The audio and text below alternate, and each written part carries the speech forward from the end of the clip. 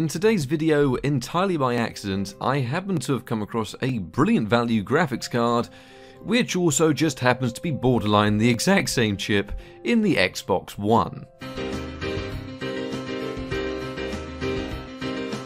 Now this right here is the AMD FirePro W5000, a card that I accidentally stumbled across while browsing through eBay looking for something that might actually resemble a good value graphics card. When out of nowhere, and this very rarely happens on eBay, it actually recommended me a good card, with this here FirePro. They're commonly selling between £30 and £50 globally. I played about the £40 mark because I just was so amazed at the price that I just leaped at it. It's based on the GCN architecture, it's got decent specs, no need for external power, and it ticked every single box. Right up until the discussion about this card actually broke out in my Discord, and I realised it lined up spec for spec with the original Xbox One, something that we're going to be touching on later on in the video, but before that we have to find out what exactly are the specs of this card.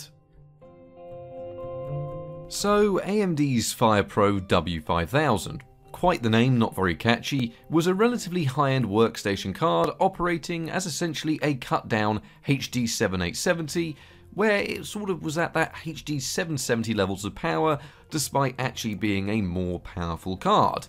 All sounds very similar, doesn't it? Released in late 2012, it serves as a GCN 1 based card on the Pitcairn, however you say it, based architecture, complete with 768 shading units, 2GB of GDDR5 based VRAM, basic DirectX 12 support, modern drivers, it sips power at best, and it can even overclock. In fact, overclocked, it still peaks out around 48 watts full usage, meaning every system in existence can run this card, and with them being very cheap globally right now, that's a very compelling sell.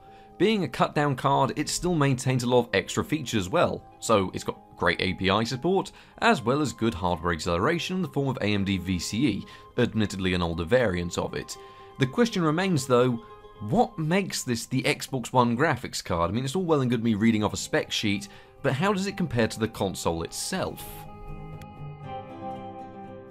Now to the nitty-gritty console comparison stuff.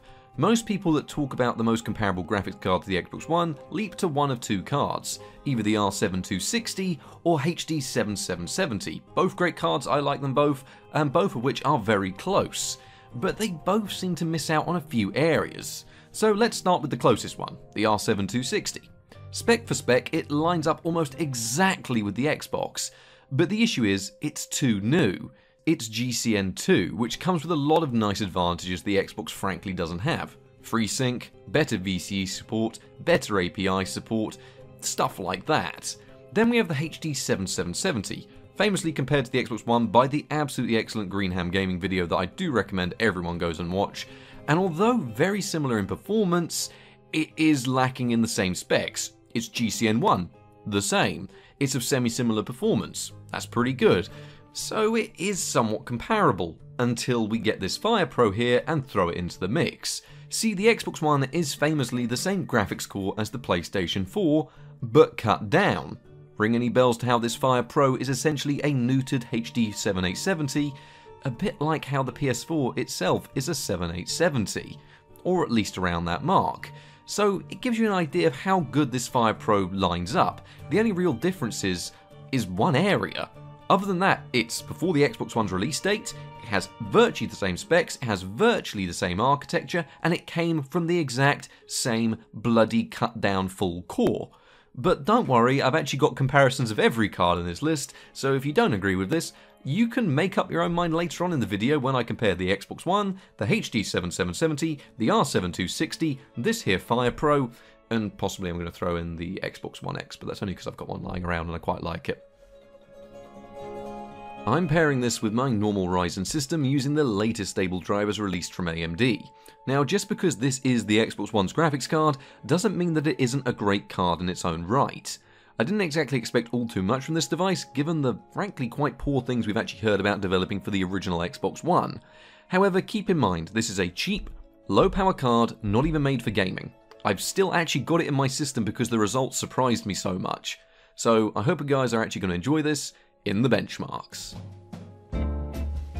Starting off the benchmarks with one of the oldest games in the benchmark suite today, as I've gone through and updated it, with GTA 5, seen here running with 1080p high settings and anywhere between 50 and 60 FPS on average, a genuinely very playable and actually good experience.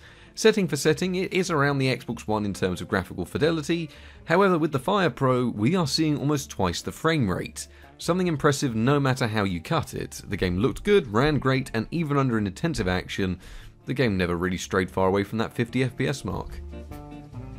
Next on the list, we're ramping the intensity right up with Red Dead Redemption 2, a game that notoriously struggles on the Xbox One console with a few frame rate drops and looks quite blurry. I found, however, on the PC, the game looked a lot sharper and less blurry on this Radeon, and did manage to stay above that 30 FPS mark a lot of the time, even in action. The VRAM limits on this game do make it rather annoying though, as I had to configure the game and then restart, configure and then restart, and just had to do that so we could actually get some nicer settings. In the end we had medium settings generally, which definitely assisted in making the game look quite nice. So things like textures would be on low, but the shaders made up for it. Continuing on from this, we have the Halo MasterChef collection, which once again ran flawlessly, and with the default settings in a 1080p resolution, we rarely saw any frame drops. Whether you tried multiplayer, firefight, or the campaign, we're talking it was about the same across the board.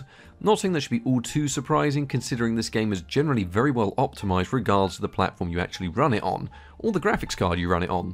That is, of course, unlike the latest release in the Halo series. Halo Infinite almost worked, but didn't. Generally, we'd either run into issues with the game seeing our graphics card was a virus, which has happened a few times over the years, or it would say that we didn't have the right DirectX 12 level. So occasionally we'd make it into game, but there would be graphical glitches and then the game would promptly crash, saying that was only accelerated by trying to record this process with OBS. Whether it's drivers, the game, or a mixture of both, the Xbox One does actually have the advantage here by actually starting the game. Mount & Blade 2 Bannerlord I didn't expect to work, given that this FirePro is often compared to the HD 7770 for good reason, and that card does struggle here. However, this thing, well, it ran brilliantly. With medium settings, a HD resolution, the game remained very playable with a great frame rate and looked nice too. Admittedly, it was the shaders once again that are responsible for this, as that 2GB of VRAM just isn't enough to push high textures. Still, it did a good job covering up the 720p resolution, and either way was a very impressive showing. BeamNG is something that people always request me to test. So in 720p with a mixture of medium and high settings, the game was more than capable of running at around 60 FPS or higher. The more intensive maps would reduce this down to the 40 to 50 FPS mark, but for the most part, considering how intensive this game can be on the CPU and GPU, I was very impressed with the results, and I don't think you'll be able to get this running this nice on console. By this point you can probably tell that my benchmark suite really has been upgraded to the latest and greatest titles. We had Star Wars Fallen Order, which defaulted to the exact right settings with a mixture of medium and high. It did also turn on dynamic resolution, but given I'd already selected to run the game in 720p, it didn't make a great deal of difference either way. Things looked great, and it certainly ran smoother than the original Xbox One, which I know for a fact suffers with heavy frame drops even in the starting sequence.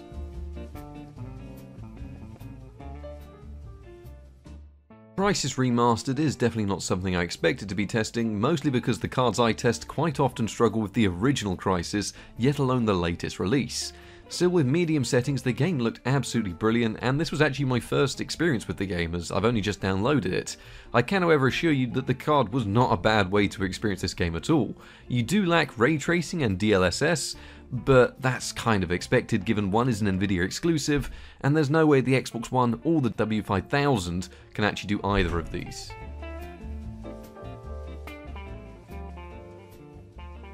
And then, to bring us to our conclusion, where would we be without a quick CSGO benchmark? It ran phenomenally. I used the competitive 1024x768 settings with a mixture of low and high options, and results can speak for themselves. Even in the very intensive workshop benchmark, it ran really well with 300 to 400 FPS on average, and of course casual, competitive and deathmatch modes Well, they operate at a similar 3 to 400 and even 500 FPS. Overall, not half bad for something that can be found in an old console for about 35 quid. Now, I would argue those benchmarks are extremely impressive in their own right. A lot of the latest and greatest titles are running here with respectable settings as well as a HD resolution, something that we aren't often used to on this channel, as I usually end up running GTA 5 in 240p. Most games ran really smooth, and I've been using this a lot at the moment in my downtime. It's still in my system. I've actually been playing a lot of older and simple titles like RimWorld and Project Zomboid at 1440p, 144Hz with no issues whatsoever. Yes, you do lack FreeSync support, however it's not the worst thing in the world because I was able to play any game I owned with decent settings and resolution. Question is though, how does it compare against the Xbox itself, and the other cards like AMD's own HD 7770 and R7 260?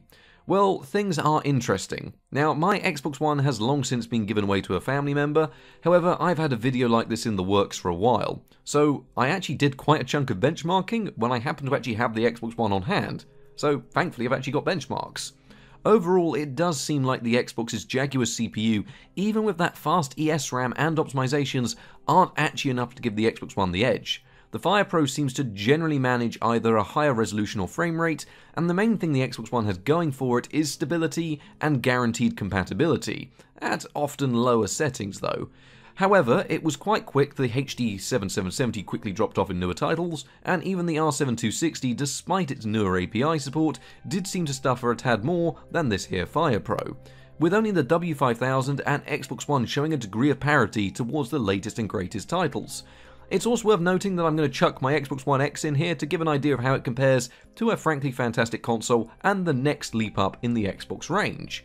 All in all, you do actually get better performance than a next-gen console. Well, I don't know if it's still called next-gen, whatever we're calling it. Either way, it costs about £30 to £50 globally, and something that could definitely help a lot of us budget gamers out there get this sort of next-gen performance for cards that you can actually just buy. I haven't actually been able to say that about any card in the last 18 months.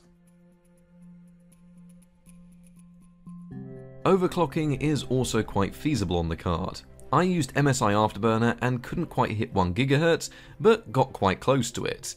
Memory also seemed to be able to go up to near the same mark as well. Generally, I think with some voltage increases, you could extract even more performance from these cards as they are binned really well being from workstation environments. As even in this overclocked state, the card never got hot, it never got loud, and it didn't actually use all too much power, really going to show that using this cut down approach does offer you a lot of performance at a flexible price. And it also goes to show how AMD could actually match Nvidia for power consumption if they stopped overvolting every single card to all hell. Looking at you, completely pointless RX 500 series rebrand, useless series thing. Then finally, to round us off, as I did want this to be a very in-depth review of a surprisingly competent card, I have some video acceleration in editing. I've actually edited most of this video on this card with little to no issues, and drivers are specifically optimized for these computing-based tasks. I've had no crashes, nor any issues with installation, and you also get a frankly lovely looking UI with these drivers and plenty of monitoring metrics. Even VC on the card, albeit its original implementation, at high enough settings, it looks alright. I'll dump some video recordings here. Streaming quality settings aren't great, but in general, high quality recordings do actually work alright.